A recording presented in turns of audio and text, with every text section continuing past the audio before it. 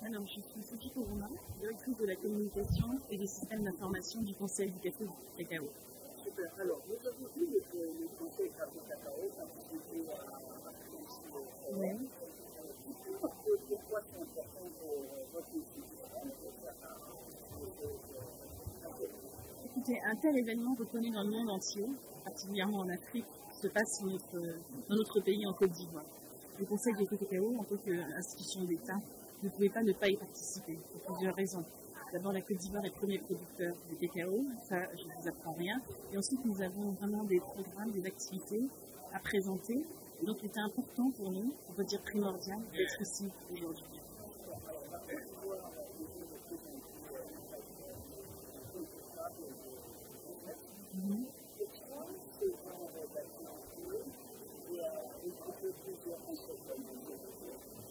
Parce que, en fait, le secteur public dont nous sommes et le secteur privé ont à se parler. C'est vraiment l'enjeu est là. Comment inclure le secteur privé dans le secteur public pour que nos pays avancent, pour que nous puissions avoir des investissements, que nous puissions progresser. Pour ce qui est du cacao, nous, tout l'enjeu, c'est vraiment un cacao durable. Comment produire un cacao durable, ça a un coût. Et aussi, comment arriver à la transformation. Donc l'objectif, nous sommes pour l'instant à 30% de transformation. Nous devons construire des usines, nous devons former des jeunes, nous devons avoir des artisans chocolatiers et puis nous devons surtout promouvoir pour avoir des consommateurs. Ce qui nous manque. Nous sommes le premier pays producteur, mais nous ne sommes pas encore le premier pays consommateur. Donc tout ça demande des investissements, demande aussi de montrer le savoir-faire et ce qui se fait déjà de bien et comment multiplier ce qui est déjà en place. Alors, qu'est-ce que ça fait pour la Côte d'Ivoire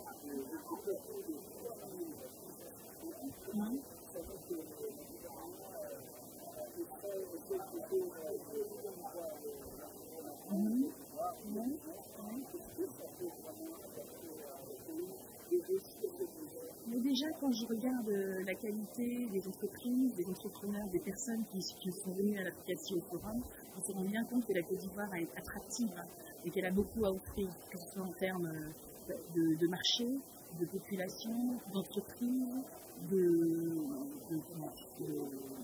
pour ce qui est de l'agriculture, de futur. Vraiment, on a beaucoup de promesses à réaliser, beaucoup de projets. Donc c'est très attractif et pour nous, ça nous encourage en fait aussi à voir que nous sommes sur le bon chemin et qu'on a beaucoup à offrir au reste de l'Afrique.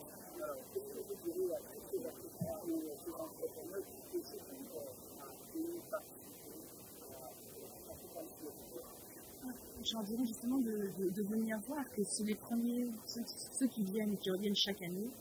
En général, vous venez une fois, vous revenez l'année d'après parce que vous vous rendez bien compte que c'est ici que vous pouvez faire des rencontres. C'est vraiment une opportunité que vous avez rarement fait en Afrique, qui n'existe pas ailleurs. Donc, d'où l'intérêt de participer. Merci à vous.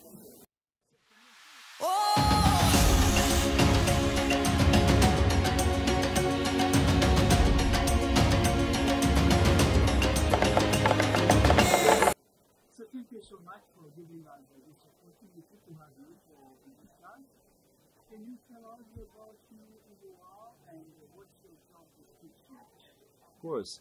So my name is Thorin Schreiber. I am the regional manager for the United Nations Global Compacts for Europe, but I'm also here helping our Africa team because our new Africa strategy is really focused on engaging many companies and their supply chains and their subsidiaries in regions across the world. And really Africa is where we are trying to expand the most right now.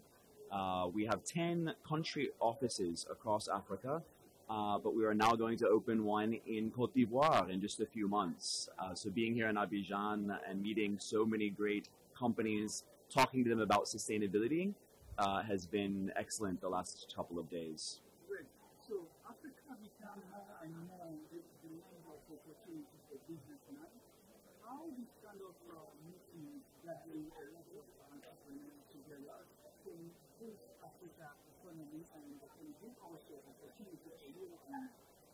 I think there's a lot to be learned from what entrepreneurs and new innovative companies have done across the world, and bringing that learning here to Africa to create more companies. I saw even walking in multiplying by 10 the number of large companies over $1 billion in revenue to really bring the wealth and expertise to the region, I think is very exciting.